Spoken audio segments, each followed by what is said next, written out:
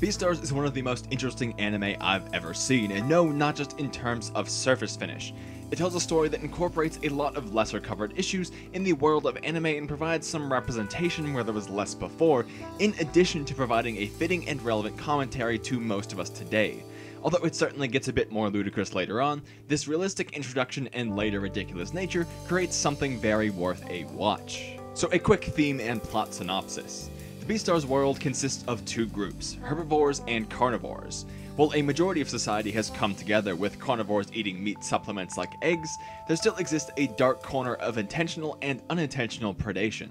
Instincts are hard to ignore, and this is seen clearly in many of the carnivores who live with their predator side waiting to be unlocked at a moment's notice.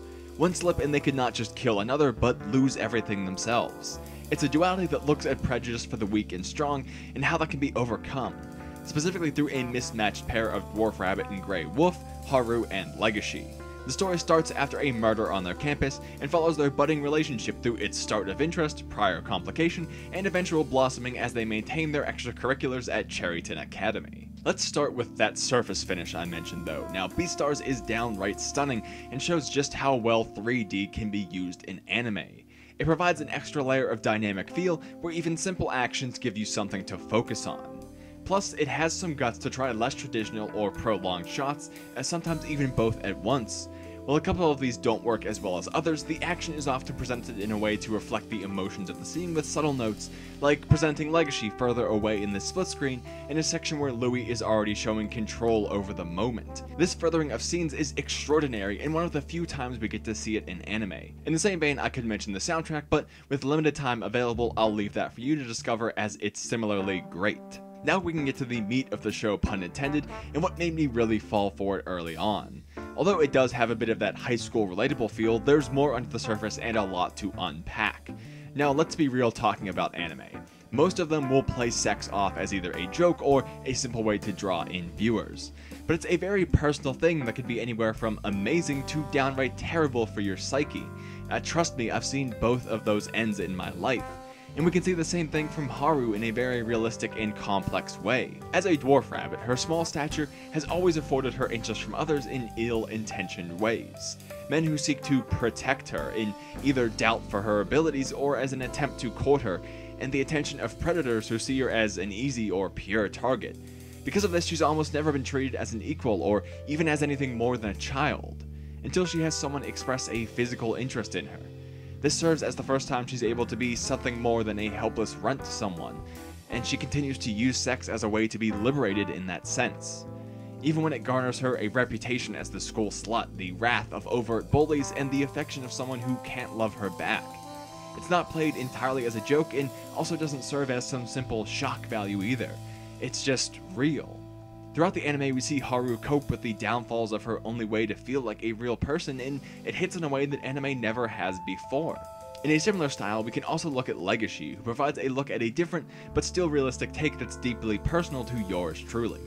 Not just is he a grey wolf, but a 6'4" grey wolf, just an inch under me. As an inherently powerful carnivore, he struggles to keep his instincts in check. He could overpower anyone around him, and in a world under fresh scars of carnivore-herbivore relations, this puts a target on his back as a threat. So he does everything he can to dissuade this, keeping his interactions to a minimum, slouching to lower his stature, and avoiding true conflict with others. It all allows him to skirt by as a loner, but not for free.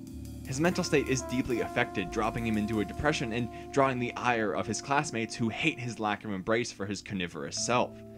He eventually feels the start of change, but ends up mentally back to square one, in that realistic way where the bad is easier to see than the good, and only you'd say that you haven't changed. He's shy, awkward, lanky, and helpless, but more than that, he forces himself to be those things, for everyone's sake.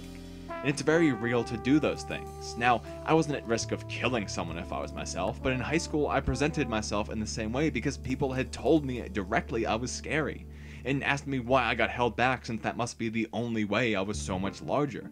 I was shy, awkward, lanky, and helpless, and have never related more to a character than him. His struggles are also presented more truly in the fact that some others just give in to their instincts without regard for the moral peril it presents. He's trying his hardest to maintain, and they just let go, presenting him as the true moral lead, a very well done aspect of the anime. But for how realistically flawed him and Haru are, they're equally likable in an inverse way. Haru breaks out the feist on certain occasions, making you root for her to break the mold, and Legoshi evokes the strongest I must protect best boy ever, despite his contrasting stature. And together they provide that barrier-breaking aspect, but again, not in a simple way. Things don't just work out immediately, and they each have to handle their own issues before things can be truly healthy for them. Their lives aren't terrible, but they're not good either.